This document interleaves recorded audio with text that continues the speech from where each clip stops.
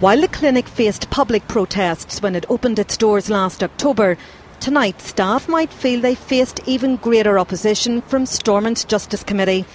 They were there to provide evidence on how the organisation is currently complying with criminal law in relation to providing abortions here. Dawn Purvis defended the clinic's location in Great Victoria Street, which was criticised for being too convenient for women travelling from the Republic. The location of the centre was something that was paramount when I was looking at sites in Belfast. Because yes, I was thinking of clients from all over the island. At times the tone was aggressive, with clinicians often hiding their frustration. And nothing that has happened today has done anything to improve public confidence in what's going on in your clinic, because you've been so elusive throughout the entire hearing.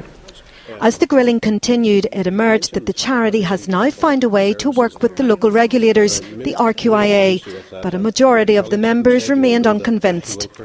How, if there was a termination carried out in your clinic outside the law in Northern Ireland, how would RQIA be involved in controlling that situation? I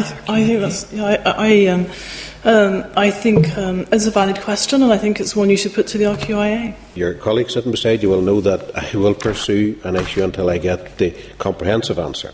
The SDLP's Patsy McGlone also said he wasn't getting the clarity he wanted and invited the team to return when they had more time to consider their answers. The committee said they were unhappy with the paperwork provided by the clinic and their attempts to meet with the Department of Health.